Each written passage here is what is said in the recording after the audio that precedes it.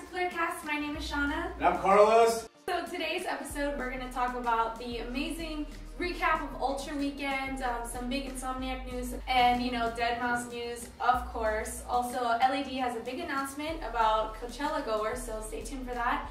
And SFX stocks get a little ghetto, because it's hot out here for a pimp.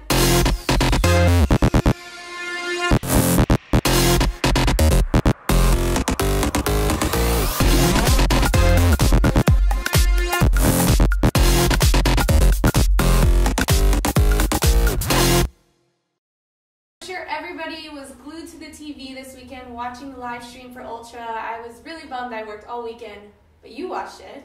Yeah, no, I purposely took off work so I could watch it, and it was the best choice ever. I was just ready to go to the rave, honestly. Yeah, it was good. It was good to see everyone come together for the first major festival of the season, so yeah. It was a lot of fun. Do you feel like you were there?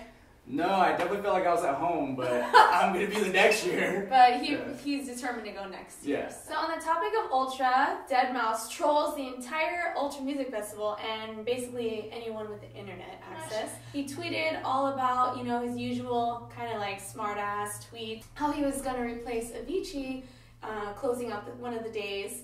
And he tweets about animals totally making fun of Martin Garrix.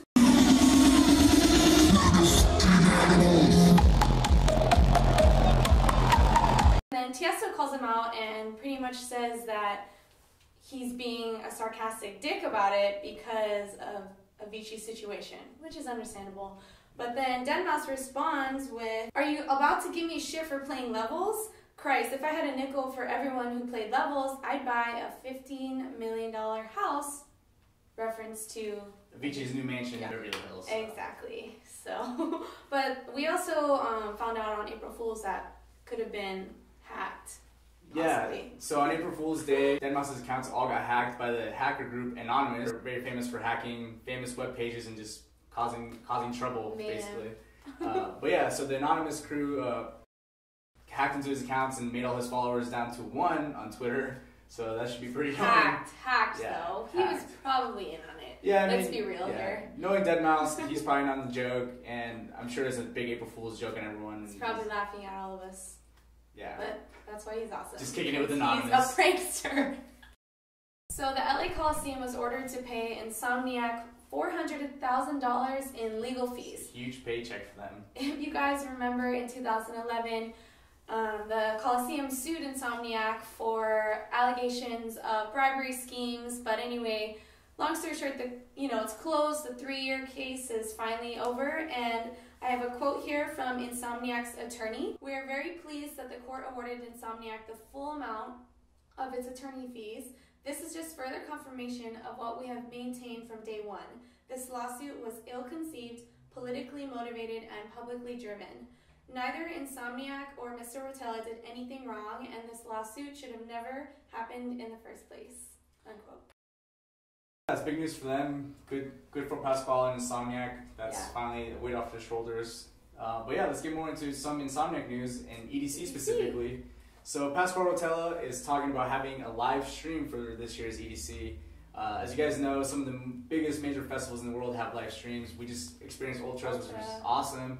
Tomorrowland has a live stream, but EDC is held out to now. So he's saying that he might want to have one. I don't know. What do you think about him having one? Well, he says he feels like he's maybe too old school, but I don't know, which he kind of is. Yeah, he is pretty old school, honestly. But I think it's great that he's gonna, he's thinking about doing a poll. So that just shows he cares about what we feel, what we want. I personally think that everybody's gonna vote yes for the live stream. I mean, me being an EDC OG, I would like to not have a stream, but But you watched Ultra from the start. Yeah, it's definitely a huge benefit for the scene and everyone else that gets to enjoy the festival. So I can't really be selfish, but in my opinion, I wish it would just stay here because you really have to be an EDC to experience EDC. Yeah. It's something different. Of course, yeah. The ideal situation would be to actually be there, but for those people that are not as fortunate to go, we live here. We're really lucky. Yeah, exactly. So we'll see. We'll keep you updated on that. So for all you EDC veterans, you know about the clusterfuck of pretty much all traffic to and from the Las Vegas Motor Speedway. Cabs, cars, buses, Shuttles, whatever. But anyway, Insomniac asked the city to provide additional cabs for transportation for ravers for EDC. If that goes through, you're going to have up to 192 extra cabs. But, I mean, realistically, cabs cost a lot of money, and we're not trying to get broke. Yeah, they suck. Basically, a cab ride from your hotel to the festival and back will cost you at least $200 a day. Yeah, fun stuff like Either that. drive yourself or you take a shuttle. That's the way to go for EDC. You need shuttles. Our local friends, our local Vegas friends, Unity Travel, are offering shuttle passes for only $54. So that's half the price of Insomniac shuttle. So. I've definitely used that shuttle before. It's great. You know, you can just like mingle with other people on the shuttle beforehand, and you just get really excited. You're with a bunch of other ravers going to EDC together. So check out their option, liveinunity.net, and yeah, go with it. So finally, Under the Electric Sky is going to premiere to the masses. We all know it premiered at Sundance Music Festival and it got a great response. But finally, we're going to get to see it in May, so it's going to be at a theater near you. We really wanted to create a movie about what it's like to be at a festival like EDC, and specifically what it's like to be at EDC, I guess. So that was always the intention, was to tell the story from the fans' point of view, in terms of how we found them. Yeah, I think that was something that Dan and I were interested in, but it's also, Pasquale's philosophy about the headliners, which obviously you can speak more to, but it all sort of we all came into sync about what the perspective of the story should be. Yeah, when we first met, it was, it was the perfect synergy.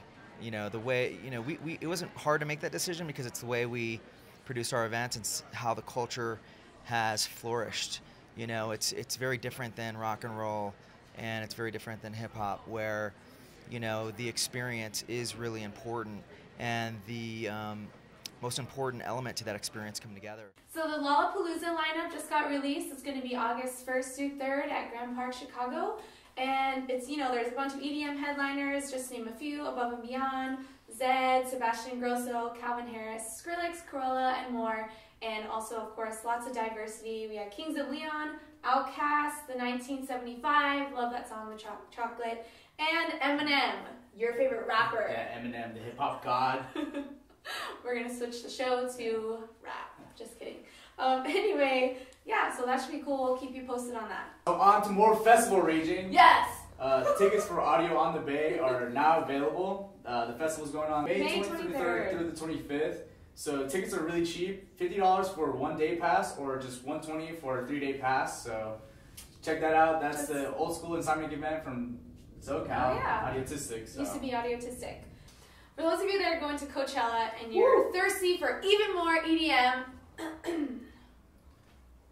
let me get some of this EDM thirst.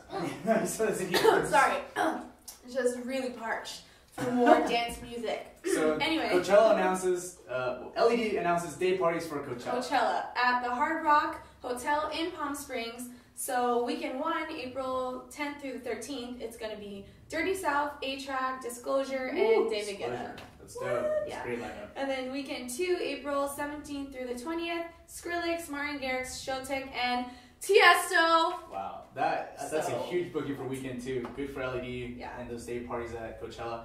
I would probably just go to the day party, honestly. That sounds amazing. So. I'll be at Coachella, so we'll see if I can hop around and do it all. So if you want to get as weird as the girl from the Ultra live stream, you gotta rock this shirt to the next festival. Pretty much self-explanatory. You know the girl. Let's get weird. We're talking about. And this is the Electric Daisy tank. We have a bunch of new tanks from Into the AM on raverswag.com, so go check it out. Perfect for Coachella. Don't hate on hipsters. I'm gonna rock this to Coachella with no shoes on, so we're gonna be good. Thank you guys so much for tuning in to PLURcast. Get weird with us every Thursday. Every Thursday, get weird. Woo! But, we're just trying to create a family here. We're here for you guys. Tell more friends about us. We want this to grow. We want it to get big. So we're here to spread the plur. For sure. And to end today's episode, we're going to leave you with a clip of Robert Silliman. He's the founder of SFX. This is him getting off his private jet at Miami Music Conference. And because of this video that leaked on Instagram, the company stock went down 20%. That's a huge loss for any company. So that's crazy. But just check it out. It's really funny, and we'll see you next week. Thanks for coming, guys. Get weird. Woo!